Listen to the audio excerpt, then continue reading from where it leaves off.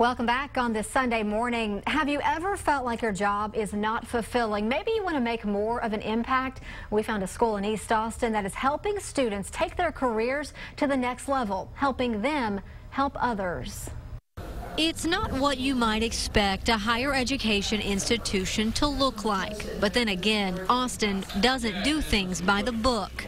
So they can get a sense of progress and growth. John Kolko opened the Austin Center for Design in 2010. And so a big reason that you wouldn't find us sort of at the top of a big skyscraper downtown is because almost all of the work is immersive.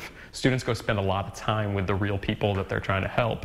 Students bring a range of skills to the table to study complex social problems and through a series of steps develop a solution. This team is 6 months into it. We realize that there's a lot of fear that happens around birth. After interviewing expecting mothers, they've created an app to help them take control and through a series of questions come up with a plan for friends and family before the baby comes. We heard things like, I assumed everyone would know what to do and nobody knew what to do. And Scott Gerlach and his team are tackling a different issue. When people are leaving the hospital, they're given a ton of information all at once. Typically, they don't absorb all that information. They have complications. They are now developing a service to help medical providers offer better support during that critical time. Many of the alumni, like Cheyenne Weaver and Diana Griffin, are still running the business that was born here. It's called Girls Guild. We're a service that connects girls and women with artists and makers of all kind through long and short-term apprenticeships. There are at least two things you will not find inside these four walls: a lack of productivity and passion.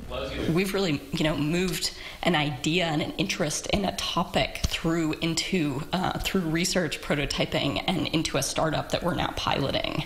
Because that's what they're building, and so they start to sketch out what. And this morning, the founder who you just saw in the story is here with us live, John Kolko.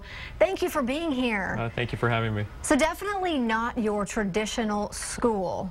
I think the big question is, how did you come up with this idea? Yeah, it's a little off the beaten path. So I was working at a large global consulting firm that was doing multi-million-dollar programs with big Fortune 500 clients.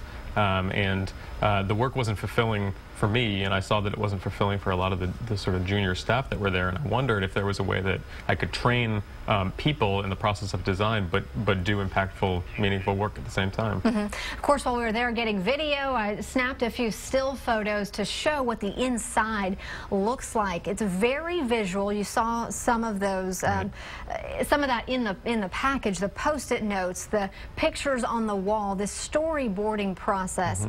How does that work? Well, it's sort of an organized mess, and students learn how to do all of those things, and then they tell stories about how the future could be. And so a big part of that is helping other people see the vision that you have that starts to formalize. So we teach students how to sketch. We teach them how to think across time and how to tell a good, meaningful, and compelling story. And so you've got another class, so to speak, starting in the fall, and now is the time to sign up, but there's not a lot of spots. Yeah, we try to keep the program small. I've found that if you scale it sort of above 10, 11, 12 people, you lose the one-on-one relationship with the teacher and the professor, and since our teachers are all active practitioners, their time is really, really meaningful and important. So we'll try to keep it to about 8 or 9 students, and yeah, now would be a good time to get the application in. So how do you decide? How do you pick and choose who will be part of the program? You know, it's interesting. I'm not looking for students that have any background in visual design or sketching or anything like that. I'm looking for students that have passion for making a difference in the world, and also for people who have sort of realized that whatever their first job was, that first career path, isn't really fulfilling. It's not scratching the full itch for them. Yeah, in that story, we didn't get into it, but Anna, she is a photographer. She teaches classes at St. Edwards. And then Scott is a high school tutor. So just backgrounds from all over. Some did computer design and things like that, but it's the teams coming together, kind of putting their skills to good use. Yeah, that's right. I mean, the students have a really sort of diverse set of backgrounds. I had a derivatives trader at some point in there, so you know, they sort of come from all walks of life, but they're looking for something meaningful that can be creative too. And so where do people go to apply?